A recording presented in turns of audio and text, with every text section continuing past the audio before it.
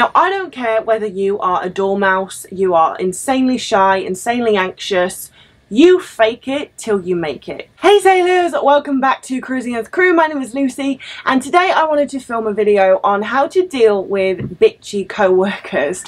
Firstly, you're going to have to excuse the hair. I thought it looked quite nice, but it actually looks like a bird's nest, but it is what it is. So, bitchy co-workers. Now, I have done a lot of videos on joining a ship, what it's like to join a ship, and the fact that 9 times out of 10 you're going to meet your team members and they're going to be really nice, they're going to be really welcoming, because everyone remembers what it was like to join a ship for the very first time. It's terrifying.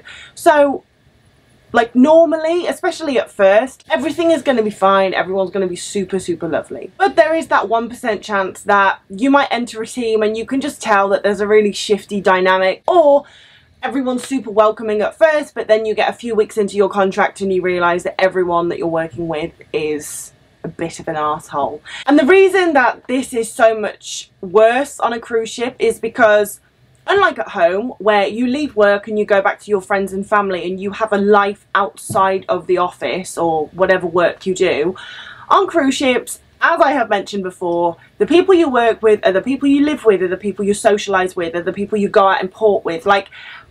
Everything is all meshed together. So when you leave work, the chances are, unless you are actively avoiding these people, you are going to spend time with them, have to see them. So it's really hard to find time to get away from whatever the dynamic is at work, if that makes sense. And because of this, every relationship that you make on a ship is magnified. If it's a good relationship, you become really close really fast, and it's intensified. If it's a bad relationship, that's also intensified, because it's not just confined to the 9 to 5 hours that you work on land. It is pretty constant. So we're going to go through how to deal with that if you do find yourself in that situation, because I have been there and it's really shit, and it can make you, basically it can ruin your time on cruise ships, which would really be a shame, because it is such an amazing opportunity and such an amazing job, to have it ruined by a bunch of people. So without further ado, let's get into it. So firstly, I'm going to go through what happened to me on my very first contract. So joined my first ship when I was 19 years old. As I just said, when I first got on board, everyone was super friendly, everyone was amazing. A lot of them were English, so I was like, this is literally amazing. However, give it 2 weeks, or I gave it 2 weeks, and everyone's true colours started to show. I don't even think it was 2 weeks, it's probably a few days. And I realised that there was an undercurrent of bitchiness. There was a big clique, a lot of cliques in the spa. Everyone was really nice to each other's face, but they were all bitching about each other behind their backs. Even the manager had no control over the spa, because it was basically governed by these few girls that were Regina George, Gretchen Wieners and Karen. That's the best way I can describe it. And it was just horrible. It was just really shit. And because I was the new girl and I was 19, and I definitely don't have the confidence, or didn't have the confidence that I have today. I was very shy, very introverted, desperate to fit in because I was on a new ship at the other side of the world to where I live. I let them walk all over me. They always gave me the treatments that they didn't want to do. They asked me to go and fetch things for them, and just a lot of other stuff. And I would do it because I was a wet blanket, and like I said, new environment, social inclusion needs, you want to fit in, you do it. And I was basically an emotional beggar. I was just like, give me whatever scraps of friendship you can spare. Now, obviously, these weren't my kind of people, and they were never going to be my friends. They were only going to continue to use me because they had no respect for me. And why would they? I didn't earn their respect. I did what they told me to do. I wouldn't have respected me. So I realise now, looking back, that I handled it in the worst way that I possibly could have. But the best way I knew how at the time, because it was my first time ever leaving home. My first big girl job. So what is the best way to handle this? Someone gave me some advice once, and it's one of my favourite pieces of advice that I've ever gotten. It has always stayed with me, and it is with people and their attention, The less you want, the more you will get. The less you crave someone's friendship and attention, the more likely you are to actually get that. And it's so true. I mean, the people who come in now and you can just tell they do not care whether you like them or not, people really tend to like them.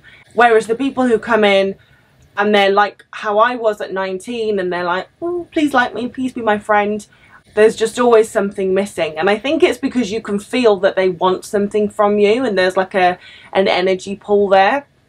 Anyway, so this is going to be easier said than done, but you need to go on this cruise ship not caring if your team members like you. You are going to be on a ship with 800 or more crew members on board, which means there is going to be someone or a few people on board that you get on with, but they're not necessarily going to be in the same department as you. So it's really important, as I've mentioned in other videos, that you make friends in other departments. And if you go in kind of with that mentality, you then won't put so much emphasis on making friends within your department. So it actually makes it easier to make friends because there's less pressure to, if that makes sense. The reason that this is effective is because if you don't care about being liked, you can concentrate on being respected, which is what you should do at work. That is the most important thing, that you are respected by your colleagues and your managers. And when there is a base of respect,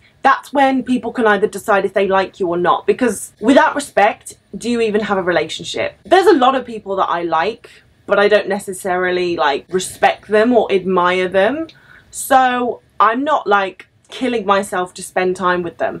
However, the people that I spend the majority of my time with are the people that I truly respect, and there's something about them that I admire. So you want to be respected first and foremost. So how do you do this? Okay, so your first day, when you first enter that team and you have to say who you are and meet everyone for the very first time, it's so important that you are confident.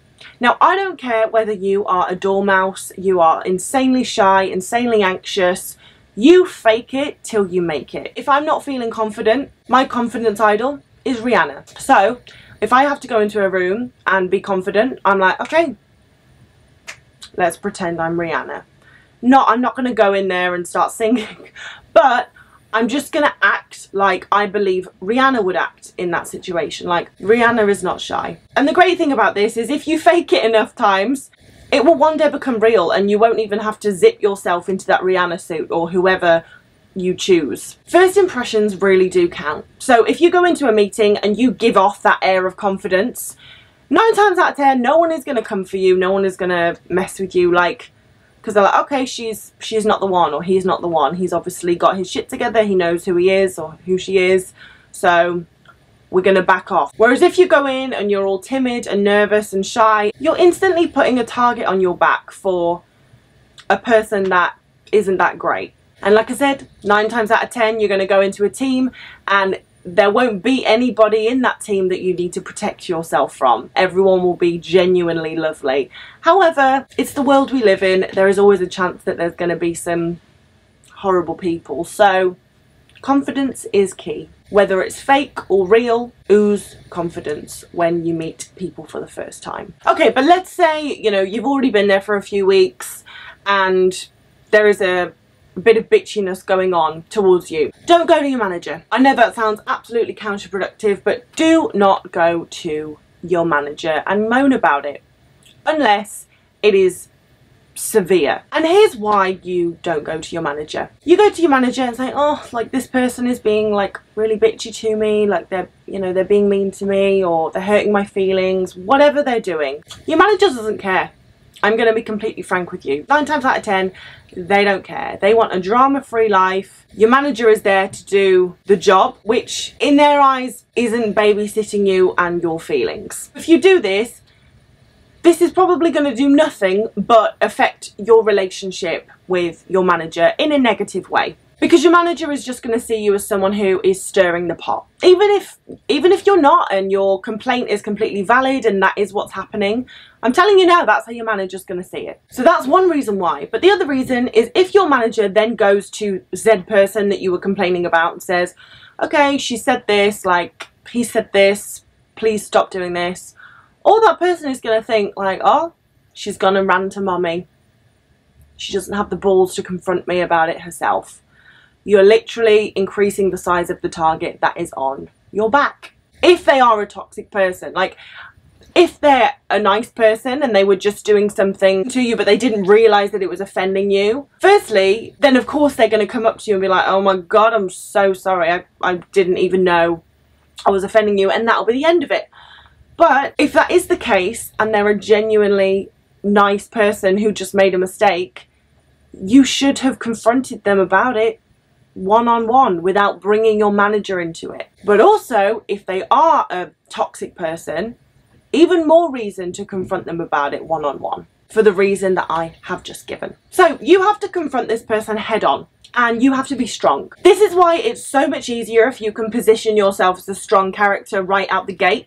You know, if you've been really timid and shy up until now, and then you suddenly come in, I'm not going to take no shit, it's gonna seem fake. But better late than never. So at first you want to confront them one-on-one about the situation. So let's say this person has been bitching about you behind your back, or they've just been bitching about your character, or they're taking credit for your work, whatever it is. I don't care what they've been doing. It's the same advice. You confront them head on, strong, one-on-one, at first, neutrally, clearly, devoid of emotion, calm, collected, with facts. You don't go in there going, can you just stop doing this because like you're really hurting my feelings and it's making me really upset and this is my first contract and I'm so scared, blah blah blah blah blah. Nah man, don't do that. You're gonna go in and say, look, I know that you've been saying things about me behind my back. I really don't appreciate you acting like a child. I think it's extremely unprofessional. And after all, we are at work. So if you can't act professionally in this work environment, I suggest you get another job because you're obviously not cut out for this environment. Like something along those lines. It was completely emotionless. I wasn't upset. I wasn't hurt. That's probably gonna stop whatever's happening because they're gonna see that you have grown a backbone and that you're not gonna take any shit. Now, if this does not work and they continue to do what they were doing, you're going to confront them publicly in front of the whole team, especially if they are renowned for doing this thing. Like, you know, maybe there's a girl in the team and everyone knows that she's a bitch, or maybe there's a guy and everyone knows that he makes like sexist jokes or homophobic jokes or whatever. But even if they're not like known for doing whatever they're doing, you still want to confront them publicly if confronting them privately has not stopped their behaviour. Let's say they are taking credit for a piece of work that you did and they're going off in the meeting about how they've created this presentation. You're going to say, excuse me, sorry to interrupt. I think you'll find that I actually did that piece of work that you are currently taking credit for. So if you'd like to correct your statement and include me in the credit, I think that would be professional. And that's it. And you hold your gaze, you don't fidget, you don't speak. You let her do the fidgeting or him do the fidgeting. Oh yeah, you did help with the project. If they're calling you names or they are, you know, being derogatory to your face, then you go for their intelligence. Because let's face it, it's only unintelligent people that do that kind of shit. And most unintelligent people are insecure about their intelligence. Maybe they are excluding you from things, which can be really hard, you know, if everyone has been invited to the crew bar and you're like, oh, I guess I just missed that invite. Or everyone's gone out in port together and you're like, oh, okay, I'll just stay on board on my own. It is hard. However, you need to accept that, okay, these people obviously aren't my people. And there are probably 800 other crew members that I can make friends with on this ship. So concentrate on that rather than trying to be friends with the people that are excluding you. Now, as I said, having these reactions and doing these things, that it's not going to get you liked. But why would you want to be liked by people who are horrible? It's going to get you respected, and in turn that is going to get people off your back. So most likely this is not even going to be an issue. Everyone on cruise ships mostly are friendly, lovely, genuine people who want to make you feel welcome. But if you do find yourself in this situation, then at least now you know how to handle it. And another silver lining that I will add is if you enter a workspace on land and the dynamics crap, that's terrifying, because you're like, okay, well, these are the people that have been here for the last 5 years and are probably going to be here for the next 10 years. They're not changing. Whereas on cruise ships, people are starting and finishing contracts constantly. So it's likely that the person that is causing you grief, or the dynamic that is in place now, it's only going to be in place for the next 2 or 3 more months, and then people are going to start to leave, new people are going to start to come, and therefore a new dynamic is going to present itself. But anyway, guys, I really hope you find that video helpful. I actually hope you never need to use that advice, but you know, if you do, then I hope it helps, I hope it works. If you have ever gone on a cruise ship and you've had a shitty team dynamic, but you have been able to rectify it, I'd be really interested, and I think everyone who's watching this video would be really interested to know how you did that. So please let us know in the comments. We're all here to share information, or here to help each other. This is how I would deal with the situation, but I'm sure there are hundreds of other ways that you can deal with someone who's bitching about you, someone who's being mean, whatever it is. But yeah. But thank you so much for watching, guys. I hope you have a wonderful rest of the day, whatever you decide to do, and I will see you in the next video. Bye.